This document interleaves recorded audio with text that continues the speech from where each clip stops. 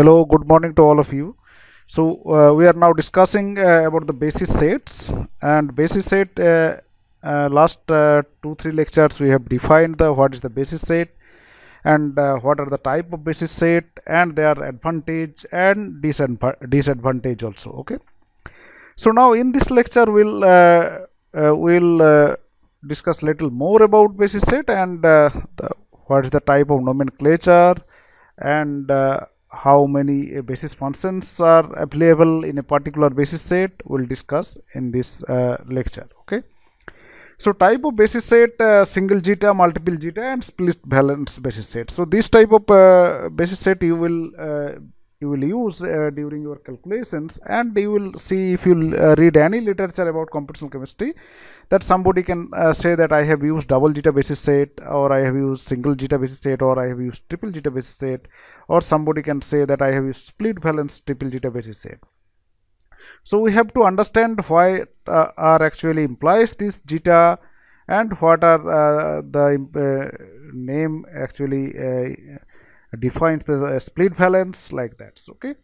So as when we are defining the STO 3G basis set, we have said this is a minimal basis set, means that it's called single zeta.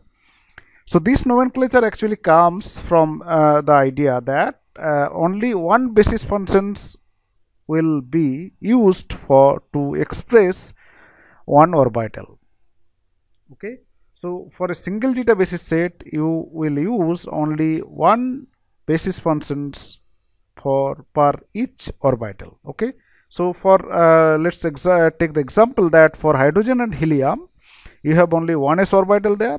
So only one basis functions will be involved for hydrogen and helium in case of STO 3G basis set. Okay. For lithium to neon you will have 5 basis functions because there are 5 orbitals because it's 1s and 2s and 3 2p orbital. For sodium to argon this is a series 3 elements, so it has up to second row set. So you have to add the total 9 functions because you are 3s, 3pox, 3py, 3pz also you have to incorporate. So a basis set with 2 basis functions for each atomic orbital is called double zeta basis, and same way we can explain that in triple zeta basis there are functions for each 3 basis functions will be used for each atomic orbital. Okay, you could use more and more basis functions per orbital, and that will define you the multiple zeta basis set, and maybe your calculations will be more accurate also, but the time computational time will be higher. Okay. Now the split valence basis set. What is the split valence basis set? You know in your chemical intuition that during the chemical reactions the core orbitals become almost intact. They have no role in the chemical bonding or in chemical reactions, anything. Only the valence bond, actually valence orbitals, plays the role in chemical reactions. So what we can do one thing that we can keep the core orbitals, we can define core orbitals not so explicitly, but we can define valence basis functions, valence orbitals more using more and more basis functions. So that will help you to get accurate results with less computational time. So what we can do here, we will increase the flexibility in the valence basis functions compared to core. That can be more effective. Okay. So this phenomenon led to the development of the split valence basis set or balanced multiple zeta basis set. Means we will fix the core by using some basis functions, and we will split the valence cell by few more basis functions. Okay. So here we can define the split valence basis set. So the most popular split valence basis set are developed by Pople and his co-workers. The basis set related information, that is contraction pattern, number of basis functions and number of primitive Gaussians are included in the name of the basis function. Okay. So Pople defined the basis functions in this way, the split valence basis set. So let's define what is the meaning of this like 631G. So G stands for Gaussian, so we are using Gaussian type of basis functions. This 6 is actually the core orbital. So we have the number of Gaussian function used to define core orbitals. So 6 primitive Gaussians are used for core orbital. And your valence shell, you can see these are splitted by two functions, that is, one is 3 and one is 1. This 3 means that 3 primitive Gaussians are used for these basis functions, and this 1 means the only one Gaussian is used for this basis function. Okay, so total how many basis functions will be there? Here the basis functions will be we'll discuss in the next slide.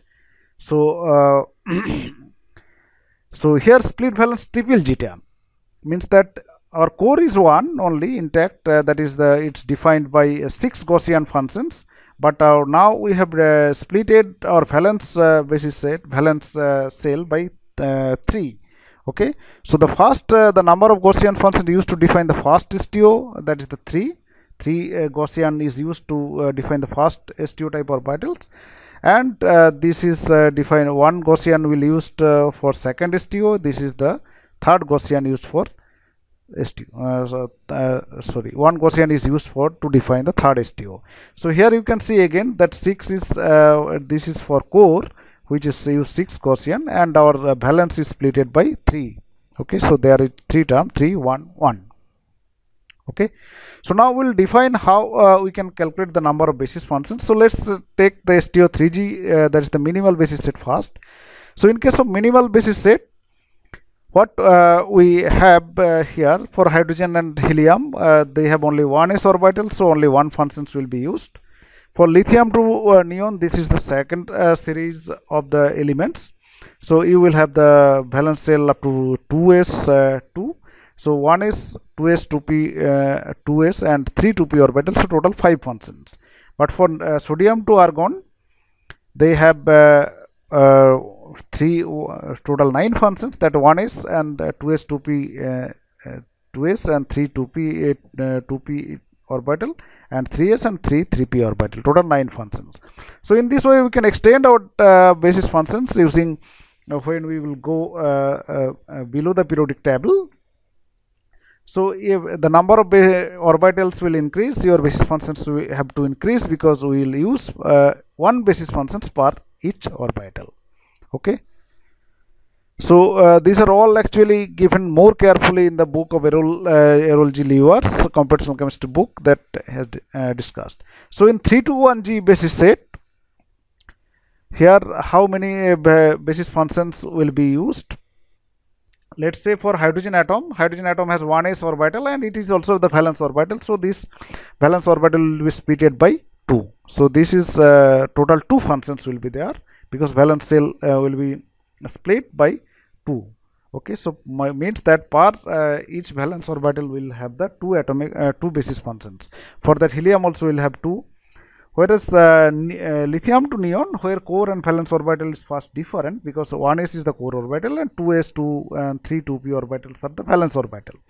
So for 1s you will have the 1 function, and for the valence orbital you have for each valence orbital you will have 2 functions. So for the 2s prime, 2p prime, 2p prime and 2p prime we have said here, and also there are another series of functions you need for, because 2s double prime, 2p double prime, 2p double prime, 2p double prime. So total 8 functions, because you have 4 valence orbital, as it's splitted by double zeta, so you have to take 2 valence basis functions for each orbital. So we have more total 8, we have take total 8 valence basis functions and 1 core basis function, so total 9 functions.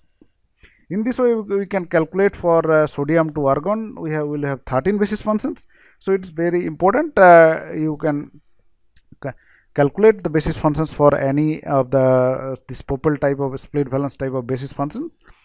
And you can see when basis functions will increase, your computational time will increase. So you can see that when we will go below to the periodic table, our atomic number increases, means the number of orbital increases, means that our computational time will be very started increasing. Okay, so one more things, do not be confused with the basis functions and the primitive Gaussian.